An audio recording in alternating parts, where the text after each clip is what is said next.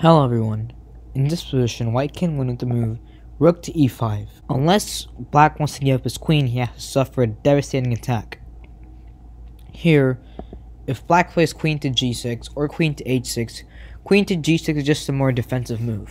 Here, white has queen to c6 check, and after king to b8, if you block with the rook, we have queen to a8, king to d7, and rook to e1, and it's kind of dead for black. Instead of king over, we have the brilliant move knight takes b5. Obviously, white is threatening a lot of things with knight to b5, so the best move is to take the knight.